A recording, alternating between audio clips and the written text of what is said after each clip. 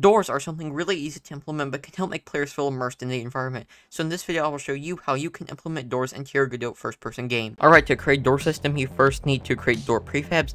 So I have a door with a model and then 4 handles on it: an open door front, peak door front, open door rear, and peak door rear. And all these are areas with just a simple box collider.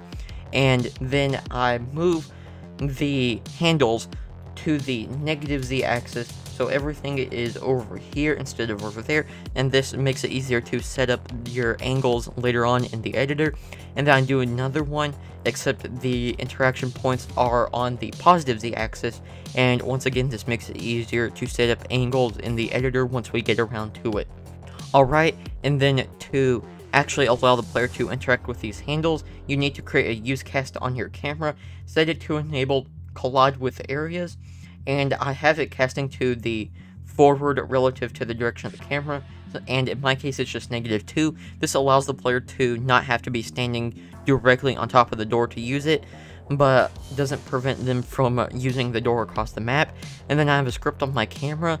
It's the process function, it's a built-in Godot function, and then I say if input.isAction pressed use, and this use is in the project settings input map, and I just have it bound it to F. You could have it bound to E or G or whatever you would like, just depends on the game you use. I like F, it's universal. And then I check if the use cast is colliding, so it gets this ray cast and checks if it's colliding, and then I create a variable collider, and then I just set to useCast.getCollider. Probably not the best practice to create a variable every frame, but it works and it doesn't really impact performance that much.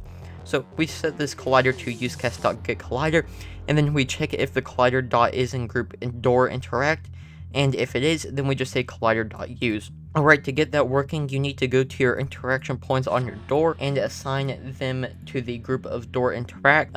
Capitalization doesn't matter just as long as your interaction script is using the same capitalization as the group. And then you want to create a script on your door interaction points. It needs to have a signal. I call it door action, and it just needs an action type. And then I have an enum door action types. It's open and peak, and then I export door action types, and the variable is called door action type, and it's just set to door action types.open by default. So without this parentheses, we would get an integer input box. So this isn't exactly the most efficient, so to get the actual drop down you need parentheses and then the enum name, and then the function use, we just call the emit signal and then door action, and then we pass in door action types. This use function is the same use function that the interaction script is calling. Alright, then we create a script on our door. We need a few enums. I have one called door states, then another called open directions. This door states will check if the door is either closed, peaked, or open. So if it's closed, we just don't do anything. If it's peaked, we want to have it slightly open, and if it's fully open, then we want to set it like fully open. Like setting it to fully open is essentially the same as opening a door in real life. Peaking is kind of just turning the handle and pushing on it a little bit. Open directions, this will control which direction the door will rotate depending on the handle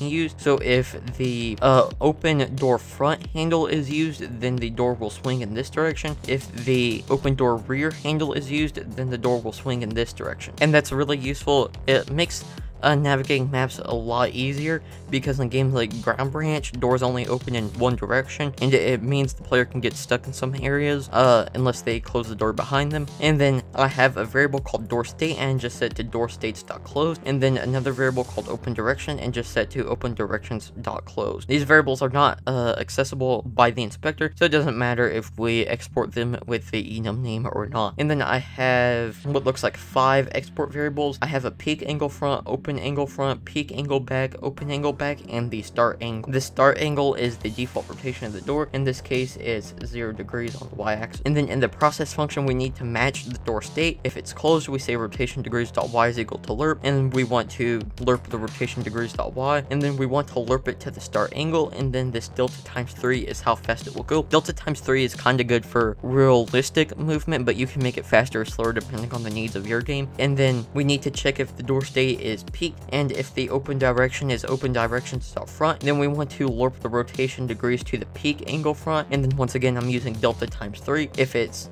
open directions to back, then we want to warp the rotation degrees to y to peak angle back, and if the door is open and the open direction is front, then we want to warp the rotation degrees to y to open angle front, and if the open direction is back, then we want to warp the rotation degrees to y to the open angle back. Alright, and I have two functions, one called peak and one called open. They need a variable passed in called dir, and it's an integer, and this will just be determined by what interaction is used.